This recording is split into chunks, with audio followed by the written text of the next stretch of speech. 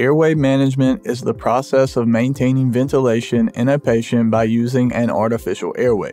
This ensures that gas exchange can occur by establishing a link between the patient and the ventilator, which is important because we need to make sure that the patient's upper airway is free and clear of foreign substances so that air can flow into and out of the lungs.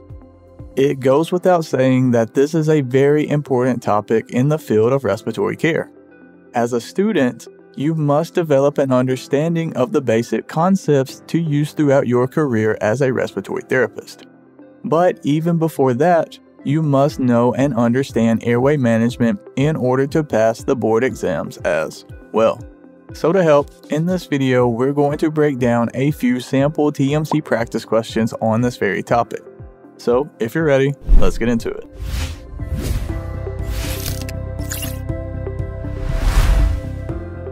A 61-year-old female patient was just intubated and is now receiving ventilatory support via an oral endotracheal tube.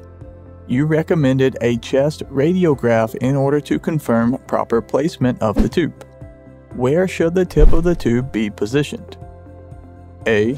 Not more than 2 centimeters above the carina. B. At the same level as the carina. C. Level with the 5th cervical vertebrae, or D, between the 2nd and 4th thoracic vertebrae. Do you know the answer? Let's break it down. First and foremost, you absolutely must know the proper position of an endotracheal tube for the TMC exam because you will see questions about it.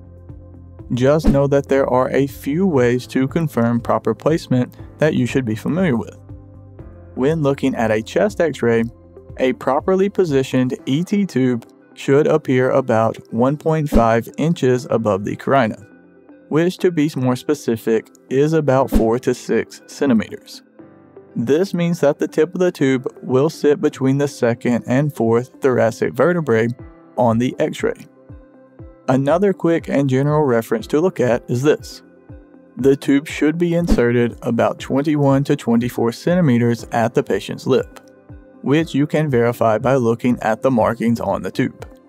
So by looking at the answer choices, we can quickly see that only one option shows that the tube is in the correct place, which means that the correct answer has to be D, between the 2nd and 4th thoracic vertebrae.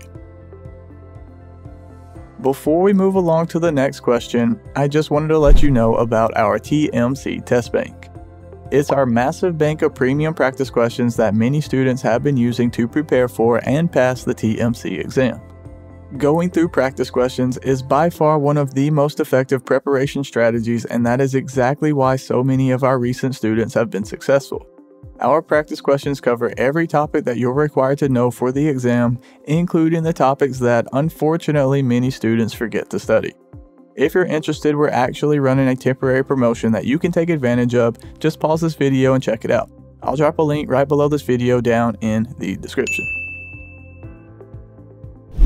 A 63-year-old female patient is orally intubated with a size 7 endotracheal tube and is receiving ventilatory support. While attempting to suction the patient with a size 12 catheter, you note that it cannot pass beyond the tip of the tube.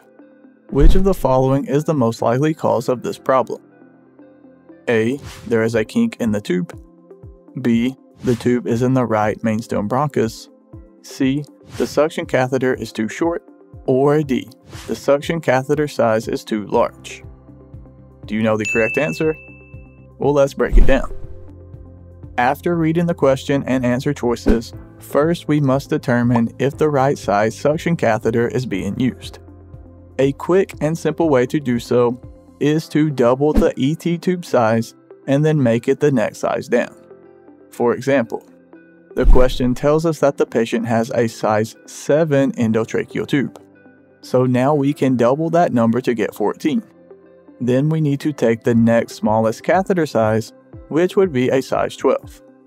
This confirms that a size 12 catheter is the appropriate size for a size 7 endotracheal tube.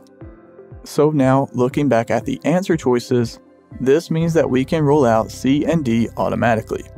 In general, whenever you are unable to pass a suction catheter down the ET tube, it usually indicates that there is some type of obstruction. And the most common types include mucus plugs, kinking, or when the patient is biting the tube. Even if the tube is in the right mainstem bronchus, you should still be able to pass the suction catheter beyond the tip of the tube.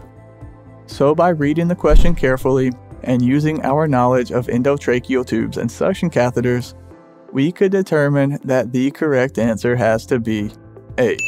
There is a kink in the tube. If you're enjoying this video so far, do me a huge favor and hit the like button. It really helps support the channel and I really do appreciate it more than you know. Also, if you haven't done so already, be sure to subscribe for more videos like this. But we're not done yet. Let's break down another practice question. What purpose does the pilot balloon of an endotracheal or tracheostomy tube serve during intubation and airway management?